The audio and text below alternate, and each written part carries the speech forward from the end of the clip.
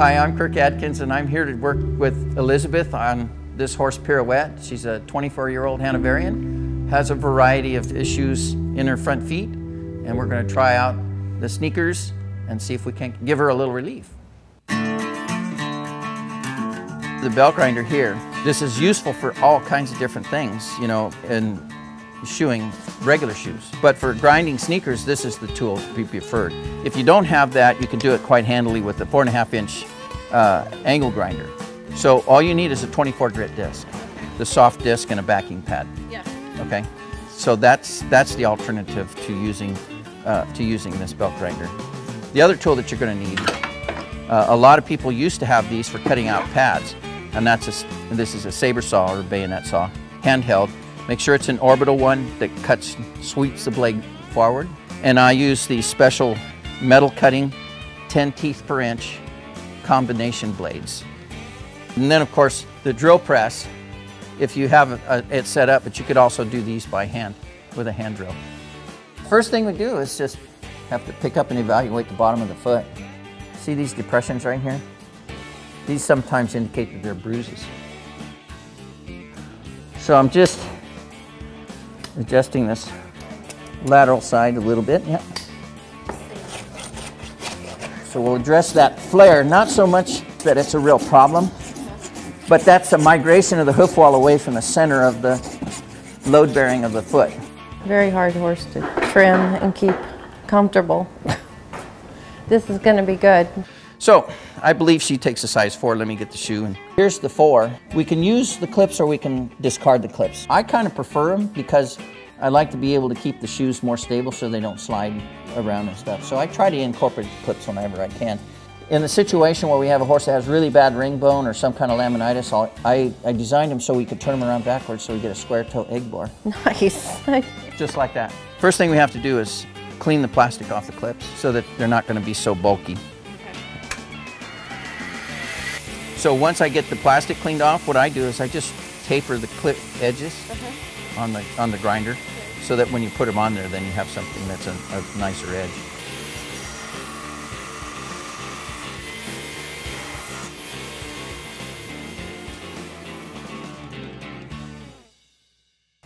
So now you get to do it.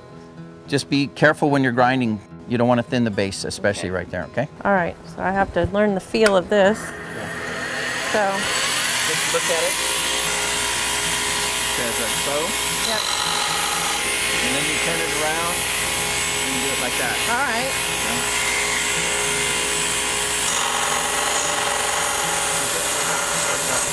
Look often.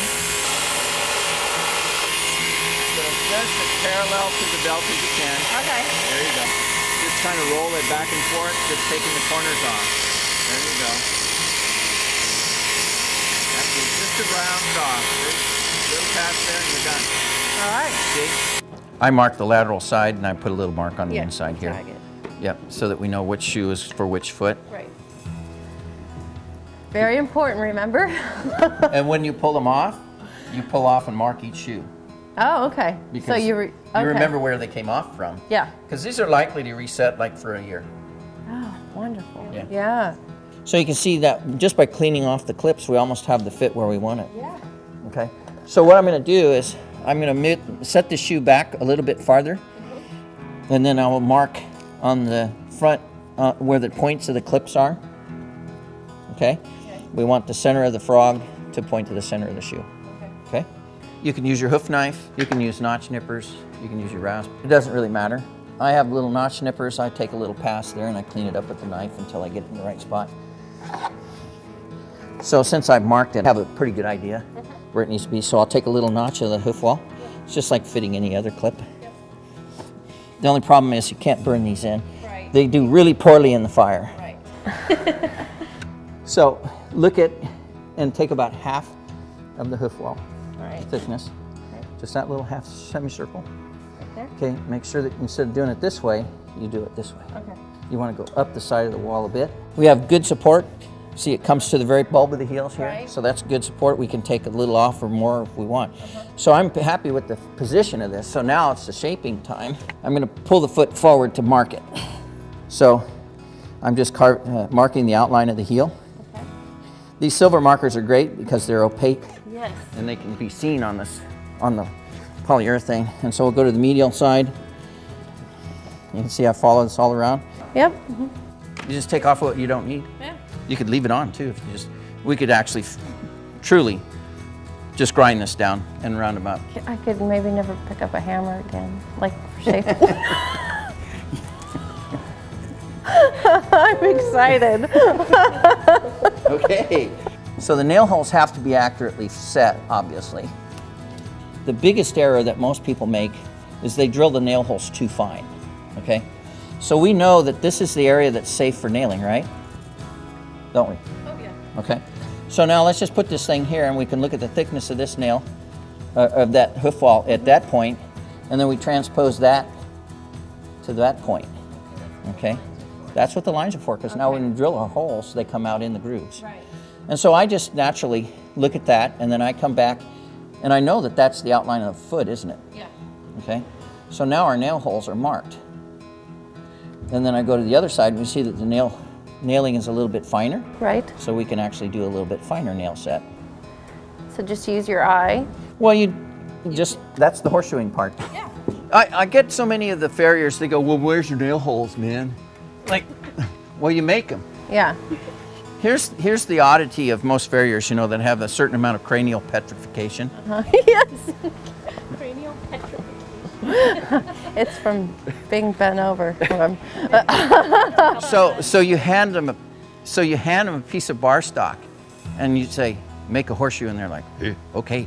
And they take it over and they throw it in the forge and they heat it up and they bang on it and they put all the nail holes in like 10 steps. Yeah. Here it's like, okay, hand me the shoes, and they're like, where are the nail holes? So. The other thing that's good is if you run into an issue where you have a hoof wall that's blown apart, this entire shoe is an aluminum plate. So you can place the nail holes here, here, here, all the way back to here.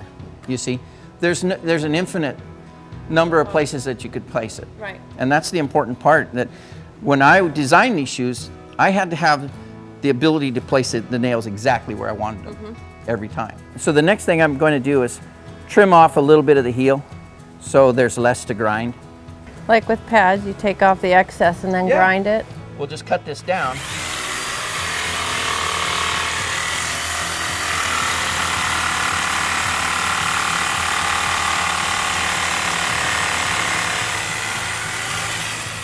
Obviously, if you cut them too close, you can't add it back. Yeah.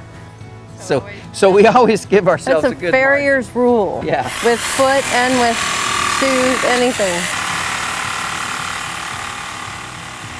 So now we're going to take it to the grinder, and I'll let you do some of this. I'll shape one side. I'll show you the kind of fit that I want. Generally, I'm tight to the line, and then I'm loose to the line through the back heels, just like you would shape if you had a shoe on. Right. No sharp corners.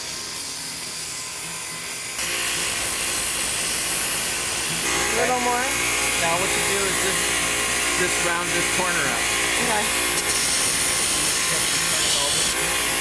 There you go. You want a radius on all your edges. All right, that's pretty satisfactory. So now what we're going to do, I'm going to show you how we can rocker the toe. Okay.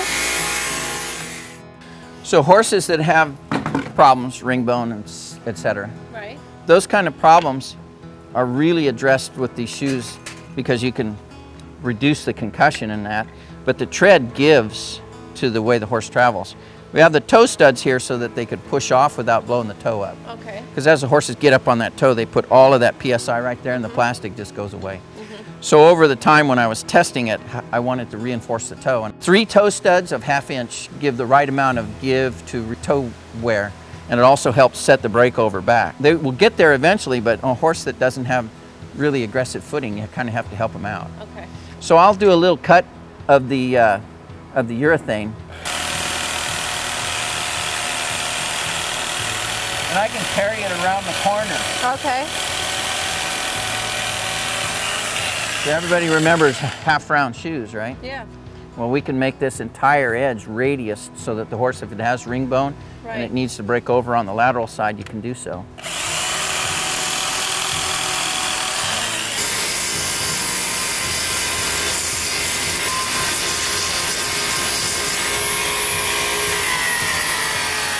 you can see that we've now given her a rocker toe. So as soon as that horse's leg is on that shoe and the shift the weight forward, it wants to come off. The last step is that we're going to just drill the nails. Okay. So the important part about it is, and the good part about it is that you can add pitch to the nails. So what I do is I start the hole, then I'll pick up the shoe and add the pitch and just drill it all the rest of the way. That's all there is to it. Start it, pitch it. All horses have, on the hoof, there's more angle at the toe than there is at the quarters, isn't there? So at the toe, in order for you to get your nails to come out high enough, you have to pitch them in. Okay. And so if you don't do that, and you're drilling and you're just driving it straight, your nails will come out really low. So you have to pitch it, and that's something that's absolutely necessary. I've never used one of these. Yeah, just go down. You see, and I just have a little starter hole. You see, I've taken the pressure off. Okay. Okay. Just hold it up where you want it, and then drill it.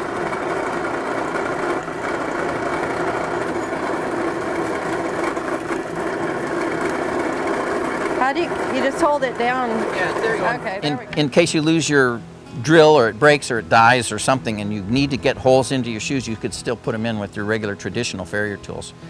A good sharp pritchel. The end needs to be sharp. It has to be flat on the bottom. Right? So this one's a little bit rounded off. So I'm just going to flatten it up a wee bit. You have to pritchel it from the ground surface, which is different from the other one, so you don't have quite the accuracy. So you place it where you want it, you drive it into, now you see it's contacted the aluminum. Yes. So now my anvil doesn't have a hole there, so I'm just going to go off to the end of the anvil. This is the way the French pritchel all their shoes. We actually have a piece of aluminum driven out through the end of out through the shoe. You see, and there's your nail hole. Very easy. Okay. So now we'll just take the pritchel out. So there's your nail hole without having to drill it. And then nailing is nailing. Well, the thing is that once we put that rocker in, the toe that's up above is not part of the equation anymore as far as the biomechanics. The shoe is the biomechanics. Well, this is the step that all sneakers need to have done, is you need to drive the nail heads through the tread in contact with the metal. Okay. And I mean, that's just basic shoeing. Yep. Your nail heads need to be solid down to the bottom. That's it. Put your arm on your leg and hold it like this. Oh, okay. See? I'm steady. Yeah. If you're out here like that, just put it here and just walk right up the... And the other side? See how my arm rested down? Yep. And oh, this is awesome. Yeah, I want to do it all day now. Okay. got it? The next step is clinching. With the foot on the ground. You do your clip. See the clips in? Yep. The trick on these things is to pull the nails down. Since we don't have a block. I just use that and I just take a little bit. I like to use the gouge. It gives a nice tight clinch. And so now we'll just clinch it on. You can actually shape these shoes on the foot. See how that little edge that we've left there? Just finish that edge back to the foot with the RASP. So there's a certain amount of shaping you can do, a fine tuning on the foot. So you can use the coarse side. Long, light strokes. There you go. That's good. That good? Yep. So when you hit the anvil and you hear this ring, that means that there's vibration going on. So go ahead and hit the anvil. You'll feel it. Okay. Feel that in your arm? Yeah, I can feel it. You feel it in your wrist? Yeah, I do. I feel it in my wrist. So now you can just hit that harder. Oh my gosh, that's so cool. It's so different, huh? Like you can't feel anything. Yeah. Oh my gosh. So that's what the horse feels on every footstep. There's not that metallic shock on the ground coming back up through his leg. It's just... Can I do it one more time? All right, yeah. That's so cool.